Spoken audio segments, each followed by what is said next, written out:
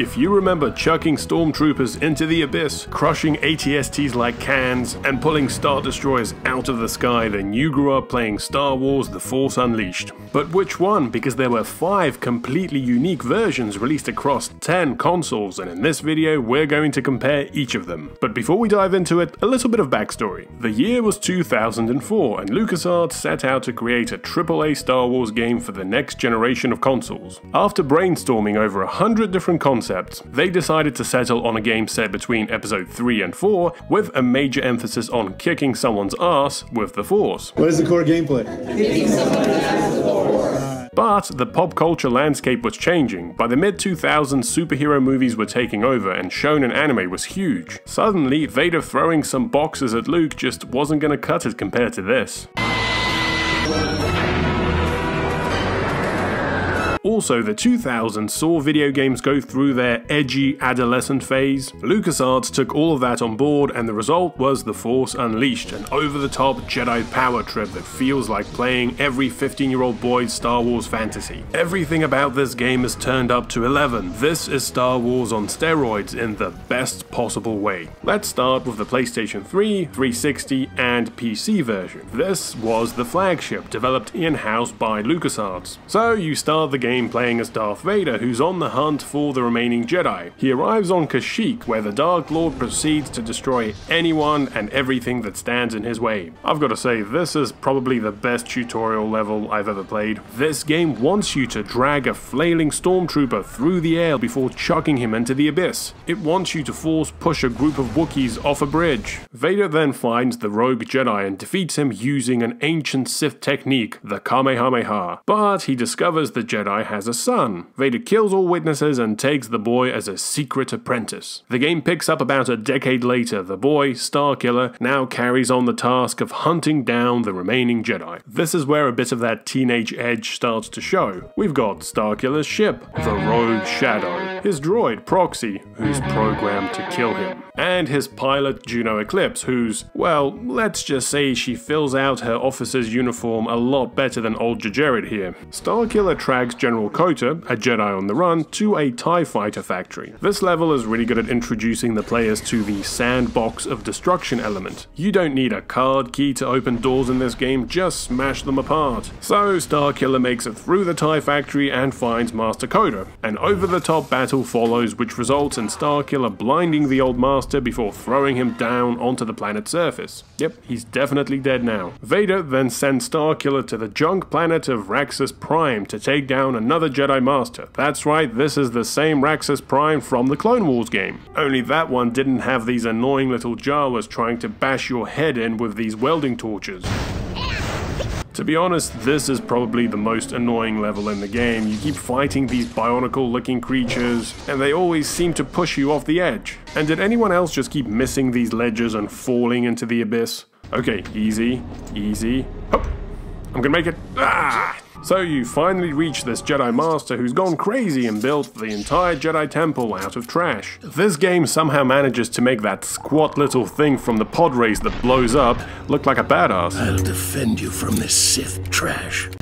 Oh no, I knocked over knockoff Yoda. It's okay, I'll pay for it. This game loves a good quick time event, but a lot of the times pressing the wrong button just gets you stuck in this infinite loop. Geez, how many times can Starkiller take this metal slab to the face? With that done, we continue our hunt for the Jedi. Next stop, Felucia, where you find Jedi Master Shaak Ti. Fun fact, this is actually the 3rd time Shaak Ti dies. She also has an apprentice. This is what I've been waiting for. Let me fight! Yeah, you can add another one to the edge counter. So you take on Shaak Ti and her pet Sarlacc. Oh geez, what's she been feeding this thing? It's huge. And this is exactly what I mean when I say this game just makes everything bigger. The Force powers the Sarlacc, even the Rancor are bigger than usual. And just look at the size of this door. The same goes for the enemies. That Rodian, give him some steroids. We can't just have a regular stormtrooper, they have to have flamethrower and shields. And someone stick a Gatling gun on that ATST. Metal Gear. So when he's not hunting down Jedi, Starkiller focuses on his other passion, fashion. Honestly, this guy is worse than Padme. He changes costumes in every level. Poor Obi-Wan had to go like, what, 15 years before he finally changed outfits? But back to the story. Everything is going swimmingly until the Emperor finds out about Starkiller and forces Vader to kill him. This must be where they got the floating Leia scene from, and just like Leia, Starkiller survives. Turns out Vader only pretended to kill him, and he now wants Starkiller to go and start a rebellion that will help them overthrow the Emperor. Oh, and the ship he's on is heading for the sun, so good luck with that. Starkiller quickly saves Juno, and then they escape on the Rogue Shadow. He then goes looking for Master Kota, who is still alive. You know, after falling for miles. Hey, if it didn't kill Darth Maul, it's fair game. There is a bit of an inconsistency here. Starkiller actually tells Juno to head for Nar Shaddaa. Head to Nar Shaddaa. That's right, the very same one from Jedi Outcast. But they actually find General Kota on Cloud City. More on this when we get to the Wii version. This is definitely one of the best Star Wars escort missions. Kota actually helps, unlike the Queen in Phantom Menace. When you are ready to continue, Jedi. He's actually more like a drunk uncle at a bar. No, Uncle Kota, it's okay, come back, come back. Oh, and you also get smacked around by this Ugnaught with a bottle. Okay, so they pick up Kota and then head for Kashyyyk, which has now actually been converted into a prison colony by the Imperials. My favorite part about this level is the trophy room. Look, you've got all these different monsters from the movie and then Jar Jar and Carbonite. Whoops, I guess I've got to pay for that one too. After liberating Kashyyyk, Starkiller heads back to Felucia. Remember that overgrown Sarlacc? Yeah, you're gonna have to get inside that thing. Giggity giggity. Okay, so you make your way deeper and deeper into the pit. Oh, get off me, get off me! And then deep inside, you find Bail Organa. Shakti's edgy apprentice is here and you'll never guess what, she's turned to the dark side. And she's got a pet Rancor who's also been edgified. Starkiller defeats both of them, but lets the alternative teenager go. Right, now that he's stopped Bail Organa from being digested, Starkiller heads back to Rexus Prime.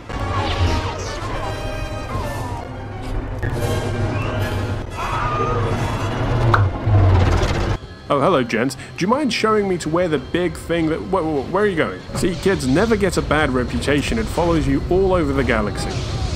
So this is the part where Proxy turns up and decides he wants a fight to the death. Oh, and he's also going to cosplay as Darth Maul while doing it. This may sound a bit morbid, but I wish there was a realistic lightsaber option in this game, you know, like in Jedi Outcast. The lightsabers in The Force Unleashed kind of feel like glowing baseball bats. And for those arguing that a realistic lightsaber option would be too violent, let me get this right. So you're saying it's okay for me to do this, but not this.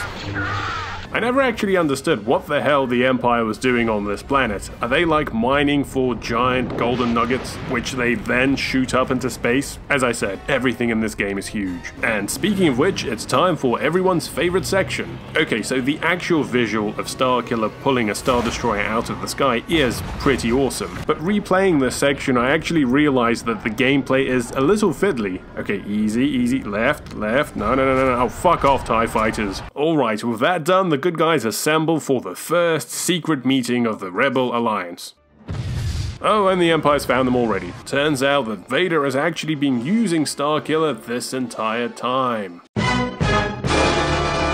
So he kidnaps the Alliance and leaves old Galen to make snow angels. It's a good thing Juno's here with the Rogue Shadow. Starkiller then decides to do the right thing and rescue the Alliance, who are being held in the Emperor's chambers, on the Death Star, which is still under construction. What could go wrong? When you think about it, it makes perfect sense that the Death Star, a moon-sized space station, would be the final level in this super-sized game. So remember how the movie characters had to sneak around corridors and hide inside the trash compactor?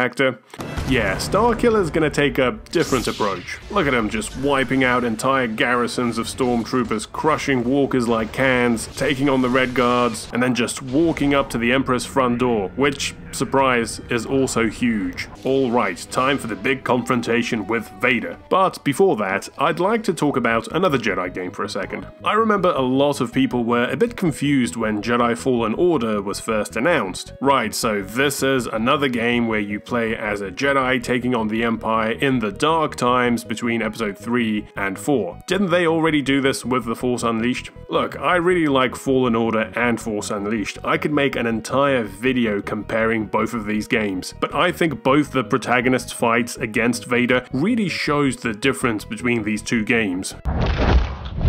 Submit.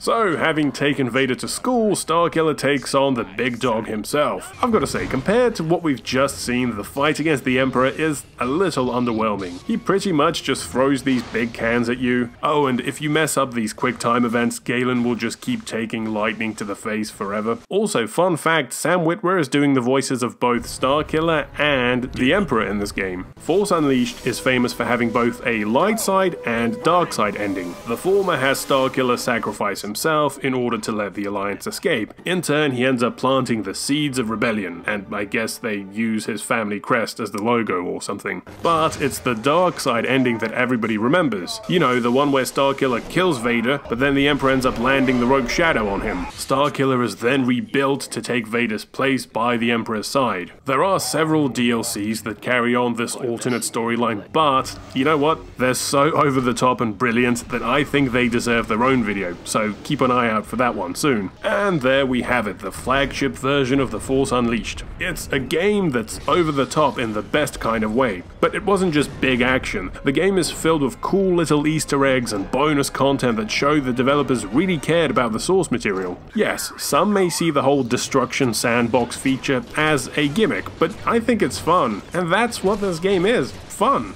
Apart from the Rexus Prime level, that can go f*** itself. Alright, moving on. Next up, we have the Wii version. Nintendo's console was underpowered compared to the competition, so LucasArts decided to outsource this version to Chrome Studio, who kind of just made a completely different game. Yes, it follows the same story and uses the same script, and also focuses on Jedi action, but everything else is different. And not just because it's running on older hardware, no, these were creative choices. For example, let's compare the opening level of both versions. The cinematics are different. One set at night instead of day. One has Vader greeted by the 501st, while the other has an Imperial officer. LucasArts and Chrome must have been developing both games in parallel, so both teams are working from the same script and concept, but the execution was largely up to them. So this being a Wii game, it obviously relies quite heavily on motion controls. Look at this, the immersion. I'm in it, I'm in the f***ing game. There was also a near identical PlayStation 2 version. Porting Wii games to the PS2 and vice versa was very common at the time, as both consoles had similar spec. In fact, the Wii was probably responsible for extending the PlayStation 2's lifecycle for another 5 years. The motion controls seem to be the main difference between the PlayStation 2 and Wii versions. So if you're into that, the Wii version is the one for you. If you'd like to avoid arthritis in old age, then probably go for the PlayStation 2. But joking aside, as far as motion control games, this is one of the better examples. Granted, it's not really a high bar with Wii games. Also, if you played this game on the Wii, you'll remember the Wiimote endlessly purring in your hand. The QuickTime events are still here, but now they're all about wiggling at just the right time. And unfortunately, due to their limited hardware, the characters' face expressions look a little empty. The voice cast is the same between the two games, but a lot of the time they seem to use slightly different vocal takes. You're hunting Jedi. I bring Darth Vader's enemies to justice. You're hunting Jedi? I bring Darth Vader's enemies to justice. Another difference is that this version has Starkiller holding his lightsaber pointing forwards in an orthodox style. This is done to match the direction of the Wiimote. Starkiller also feels a bit lighter to control. There's no Havoc engine or any of the fancy bells and whistles you'd find in the flagship version, but you can still destroy stuff and chuck things and people about. Now, this version seems to have a lot of elements that never made it into the flagship. For example, you can navigate around Starkiller's ship in between missions. And speaking of missions, this version includes the Jedi Temple missions, which had to be downloaded as DLC in the flagship games. Galen returns to the Jedi Temple several times throughout the game, each time confronting a Force vision of an ancient Sith, which Vader uses as a trial to see if he's strong enough to take on the actual Jedi they're hunting. All of this culminates in a battle with a Force vision of his father who pulls him to the light side. Also, the Jedi statues here are like giant Kinder Surprise eggs. Look, there's a purple kyber crystal inside Qui-Gon.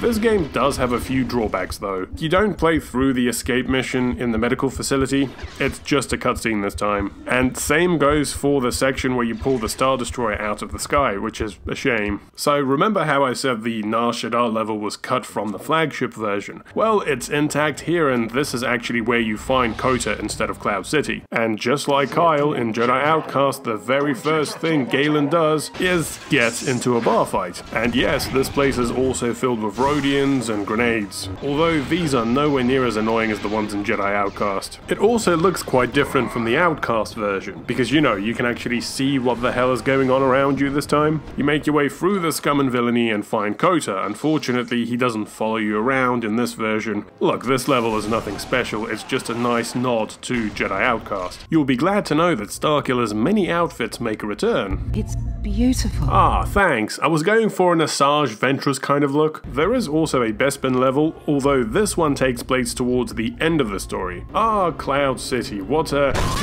Oh shit, sorry. I'll pay for it. I'll pay for the life insurance. Look, none of these other people care that I'm levitating one of them. Typical city commuters don't give a shit about anything. So Starkiller ends up getting himself involved with a local crime syndicate. And oh boy, do things spiral out of control quickly. You've got bounty hunters, you've got Mandalorians, you've got these cantina creatures. Everyone's after you. Even this evil pirate Gungan.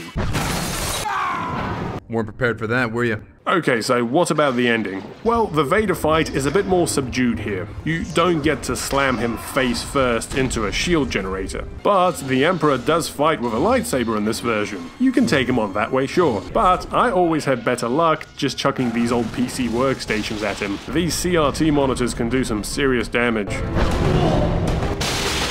And that's pretty much it for the campaign, but this game does have a bunch of bonus features, and a really fun duel mode, with loads of characters. Anakin, you little shite, I had such high hopes for you.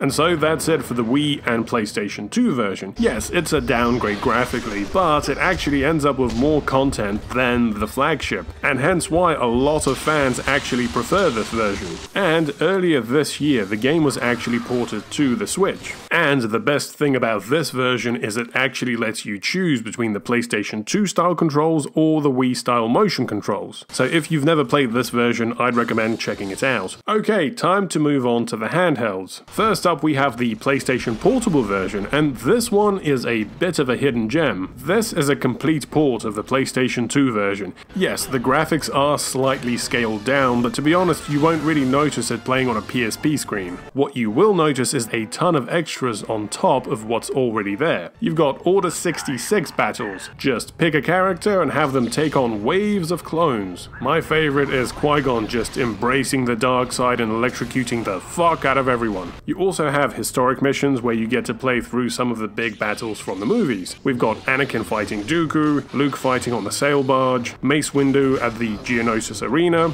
Obi-Wan versus Anakin on Mustafar. Anakin, my allegiance is to the Republic, to democracy! Although this one ends a bit different than I remember. And then finally Vader versus Luke on Cloud City. Again, I don't remember Vader being quite as rough on Luke in the movie. I am your father. No. No.